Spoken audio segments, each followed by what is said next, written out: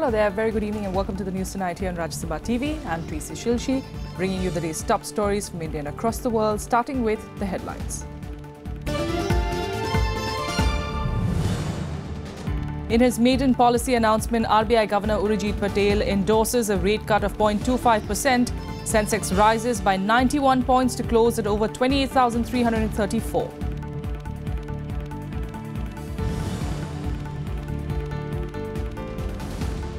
India and Singapore hold comprehensive talks on trade and investment. Prime Minister Narendra Modi and his counterpart Lee Hsien Loong agreed to strengthen cooperation in countering terrorism.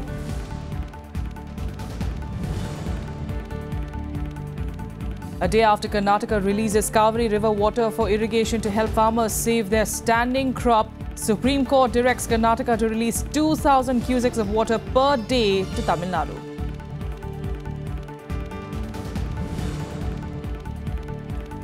And after the BCCI threatens to call off the ongoing series between India and New Zealand, Justice R.M. Lodha panel clarifies that it has not directed banks to freeze the board's accounts.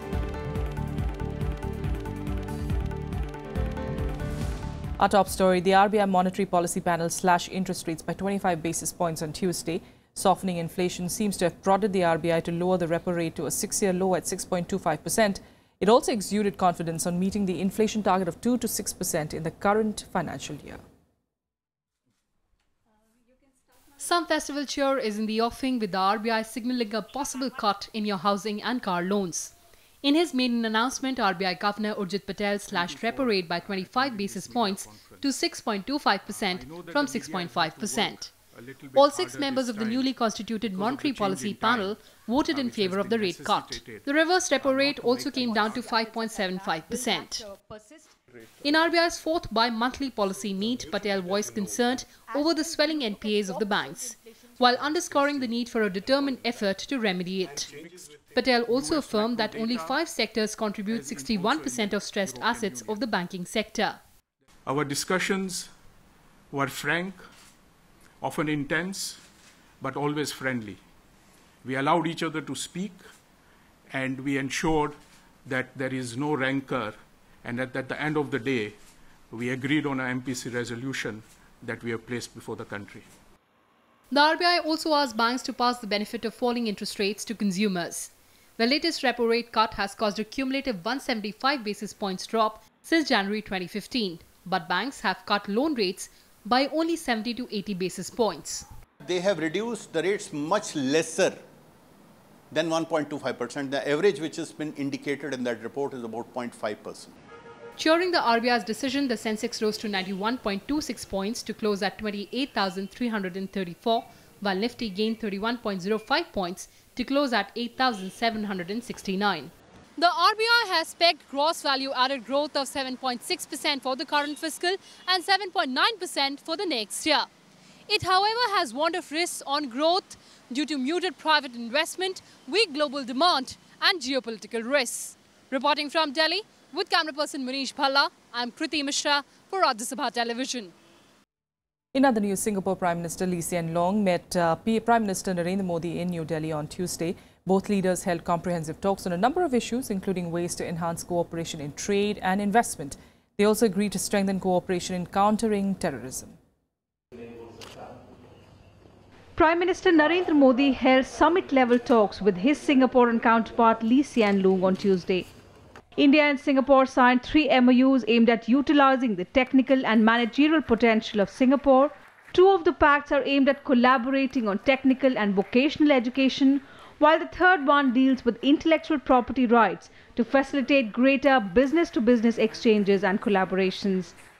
Prime Minister Lee and I also welcome the issuance of corporate rupee bonds in Singapore. It is a step forward in our effort to mobilize capital for India's large infrastructure development needs. We discussed how India and Singapore can deepen our financial cooperation, and we agreed to appoint senior ministers on both sides. In Singapore's case, DPM Tharman Shanmugaratnam, and in India's case, Finance Minister Arun Jaitley, to discuss how we can come up with new and innovative ways to cooperate. The Prime Ministers of both countries agreed that defence and security cooperation is a key pillar of strategic partnership between India and Singapore. And that's why, as maritime nations, both sides agreed to keep the sea lanes of communication open. As two maritime nations, keeping the sea lanes of communication open and respect for international legal order of seas and oceans is a shared priority. Our cooperation in the framework of ASEAN East Asia Summit and the ASEAN Regional Framework is aimed at building an open and inclusive architecture for regional cooperation in an atmosphere of trust and confidence. The issue of terrorism, particularly cross-border terrorism, figured prominently in the talks. Rising tide of terrorism, especially cross-border terrorism, and the rise of radicalization are grave challenges to our security. They threaten the very fabric of our societies. It is my firm belief that those who believe in peace and humanity need to stand and act together against this menace. I express my condolences to the Indian government and the families of the victims of the Uri attack. Singapore strongly condemns terrorist attacks of all forms. The Singaporean Prime Minister is on a 5-day visit to India, during which he will also visit Rajasthan on the 5th and 6th of October. Singapore is significant for India. Prime Minister Narendra Modi himself has visited twice in last 2 years to Singapore. It will be interesting to see that how geographically smaller Singapore can synergize with geographically big India. Akhilesh Suman for Rajya Sabha Television with camera person Junaid in Delhi.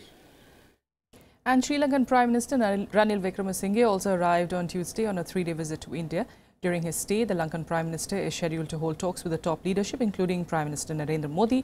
He will also hold meetings with External Affairs Minister Sushma Swaraj, Transport Minister Nitin Gadkari and Minister of State for Petroleum and Natural Gas Dharmendra Pradhan. On Wednesday, the Lankan Prime Minister is expected to call on President Pranab Mukherjee. On Thursday, he will attend the opening plenary of the India Economic Summit before returning to Colombo. The visit by the Sri Lankan Prime Minister assumes significance as it comes just days after India, along with several other countries, pulled out of the SAARC summit scheduled to be held in Islamabad next month. Sri Lanka had supported India in its decision, saying that the environment was not conducive for the summit to take place. Now the latest on Jammu and Kashmir, and suspected terrorists attacked a police station in Kulgam district once again.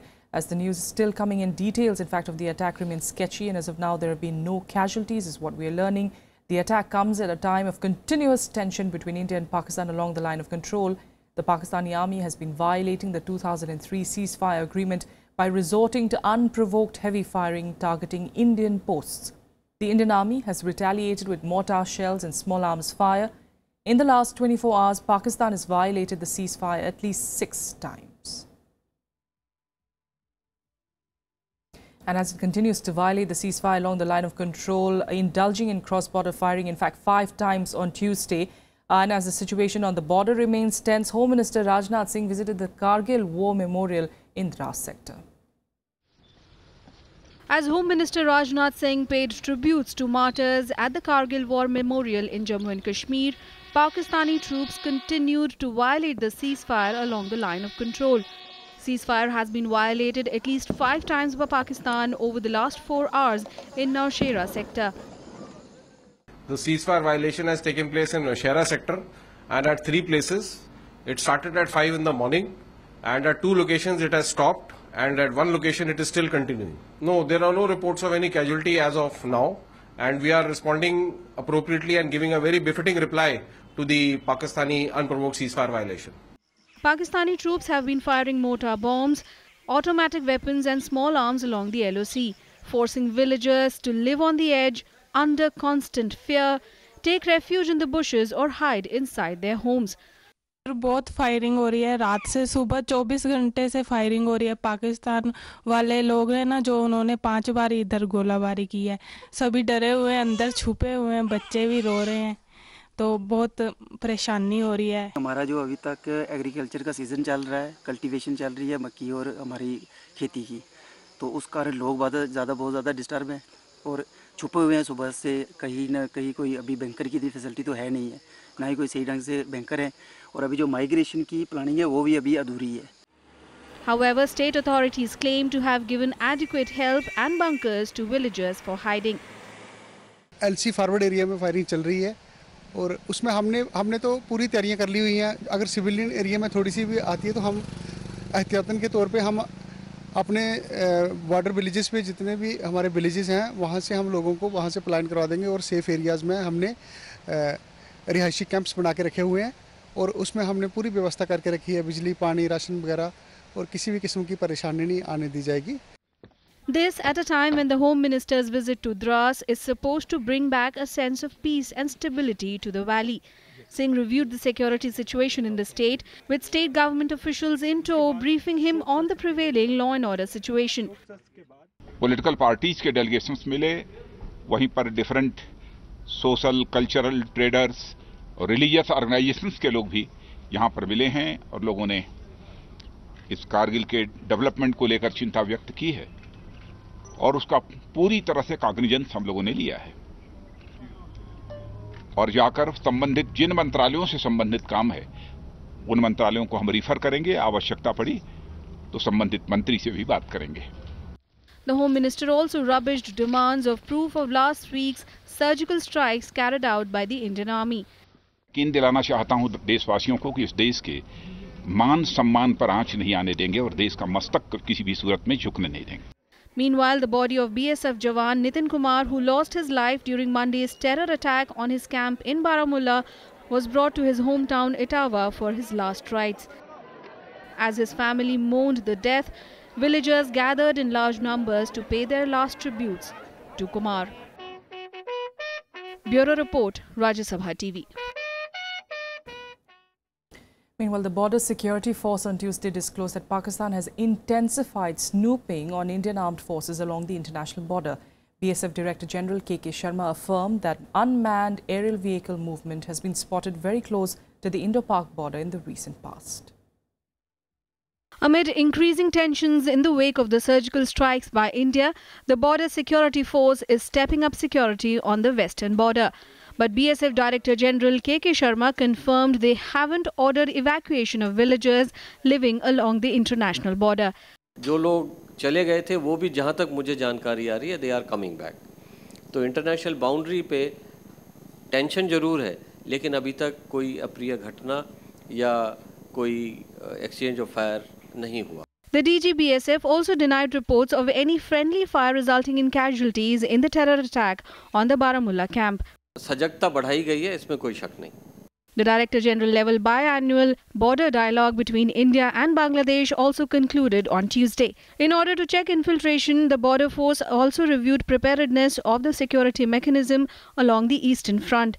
दोनों forces पूरी तरह से मुस्तैद हैं, तैनात हैं और किसी भी तरह की उस कोशिश को कि मिलिटेंट्स को बांग्लादेश के रास्ते इन्फिल्ट्रेट कराया जाए उसको कामयाब नहीं होने दिया जाएगा, इसकी हम आपको एश्योरेंस देते हैं. We can say both BGB and BSF we are having sincere efforts and say intention to prevent any such kind of infiltration. The BSF also confirmed a stone pelting incident near the Wagah border during the beating retreat ceremony held on 2nd October. Kriti Mishra's report for Rajya Sabha TV. With a quick break here, we'll be back with more news in a bit. Stay with us.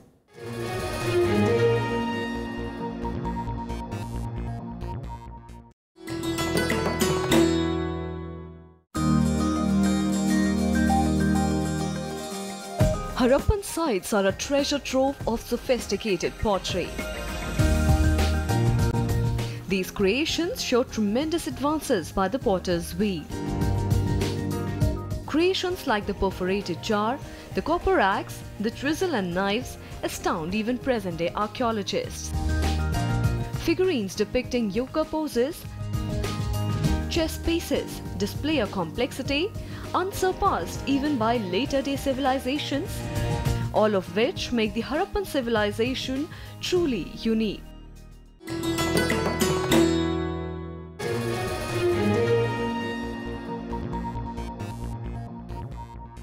Welcome back. Let's get to some more national news. Then one story that we've been tracking, of course, for weeks. The Supreme Court on Tuesday ordered Karnataka to release 2,000 cusecs of water to Tamil Nadu now.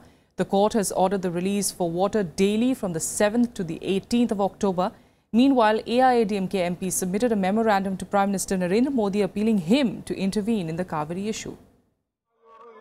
A day after Karnataka government released around 9,000 cusecs of water for irrigation to Tamil Nadu, the Supreme Court on Tuesday ordered it once again to release 2,000 cusecs of water per day to the state from 7th to 18th October. The court also said the chairman of Central Water Committee will lead a team to survey ground realities and submit a report by 18th October, the next date of hearing.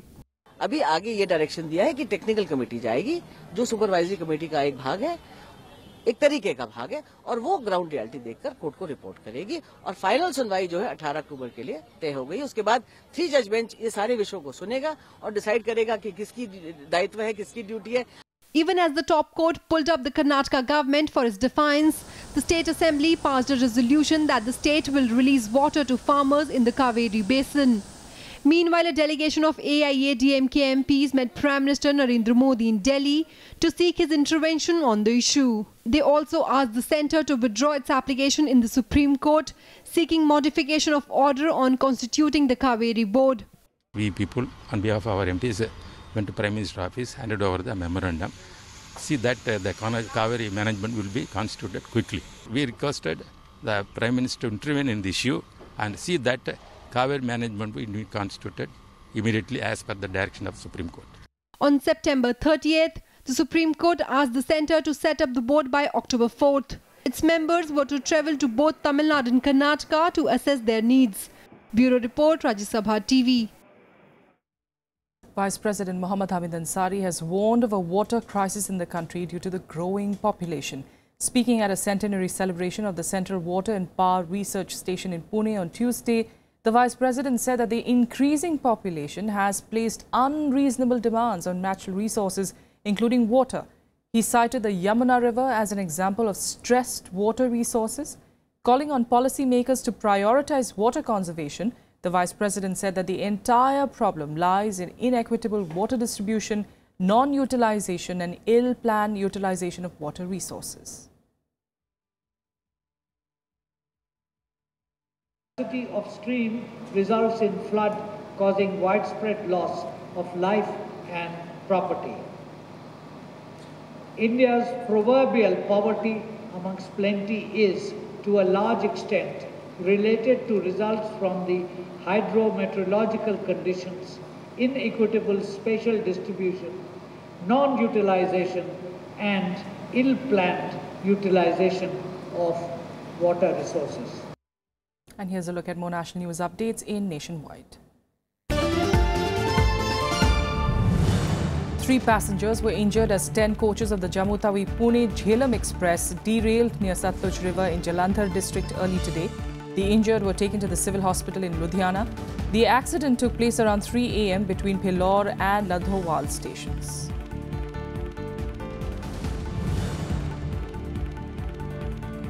The Haji Ali Dargah Trust on Monday approached the Supreme Court to challenge the Bombay High Court verdict that recently allowed the entry of women into the inner sanctum sanctorum of the renowned Muslim shrine.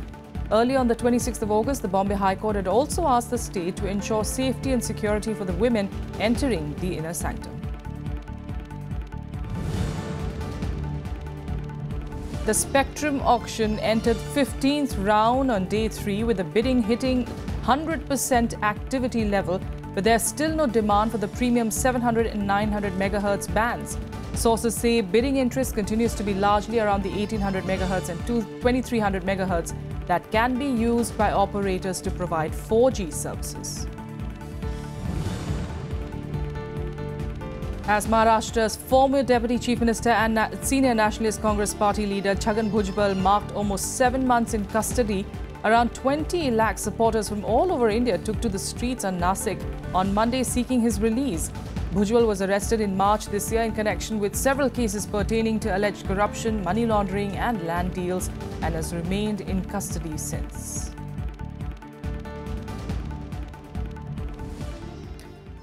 Now, with the BCCI threatening to call off the ongoing series between India and New Zealand, the Justice R.M. Lodha panel today clarified that it did not direct the banks to freeze accounts of the cricket board.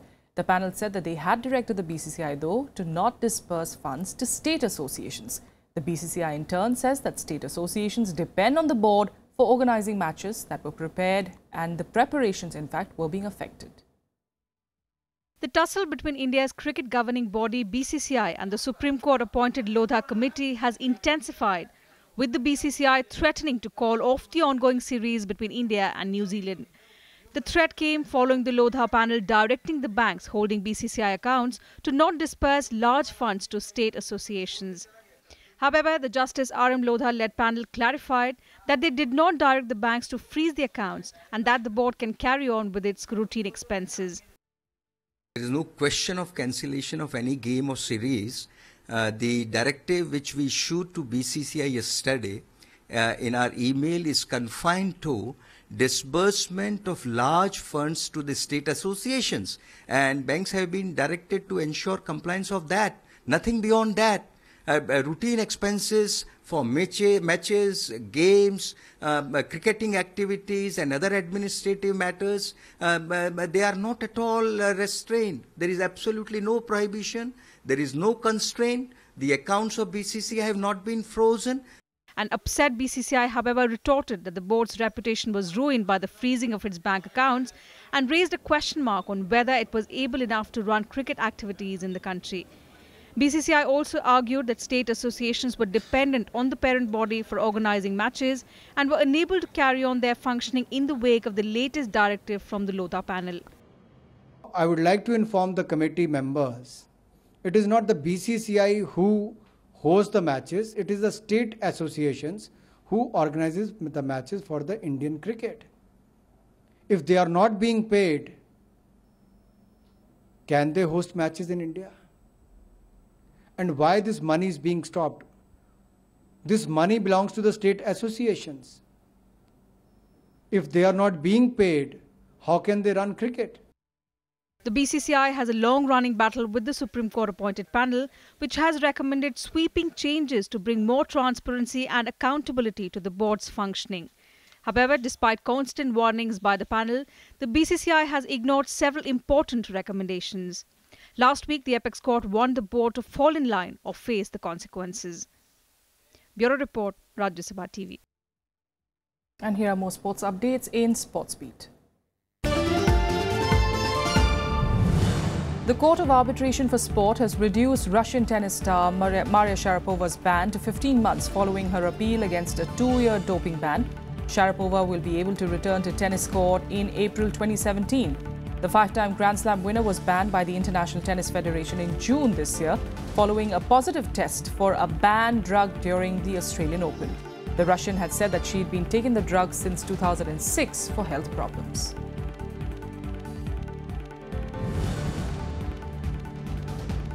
Rafael Nadal eased into the second round of the China Open with a 6-1, 6-1 victory over Italy's Paolo Lorenzi. Second-seeded Nadal will face either compatriot Albert Ramos Vinolas or French qualifier Adrian Manarino.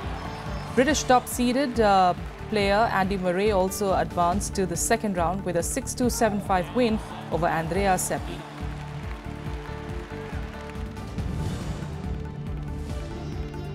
FIFA President Gianni Infantino has proposed expanding the World Cup finals to 48 teams. Infantino suggested that 16 of those teams would be eliminated after just one knockout match, and the remainder of the tournament would be played in the current format with a 32-team group stage followed by a knockout phase. Now, the 2016 Nobel Prize for Physics has been awarded to 3 British-born scientists for their discoveries about strange forms of matter using topology.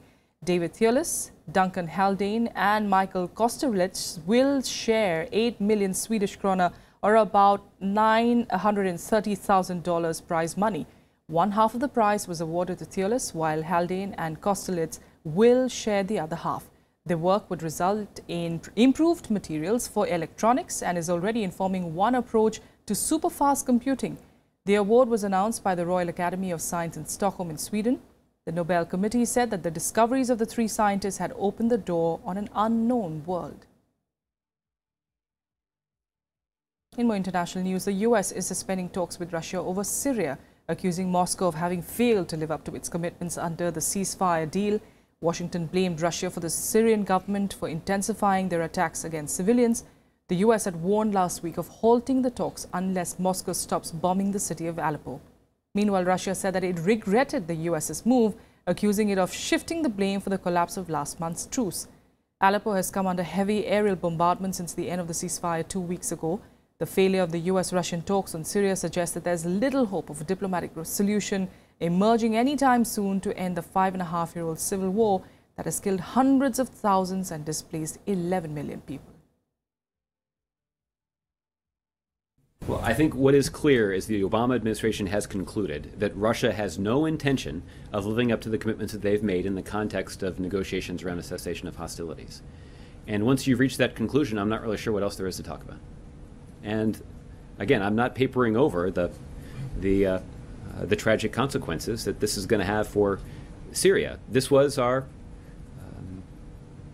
a reasonable, thought-through strategy for applying pressure to the Assad regime in pursuit of the aims that we were seeking to achieve. We're going to have to pursue an alternative approach. And here are more international news updates in Global Buzz. 6,000 migrants were rescued while 22 were found dead on the sea route to Europe on Monday. About 10 ships from the Coast Guard, the Navy and humanitarian organizations were involved in the rescue, most of which took place off the coast of Libya.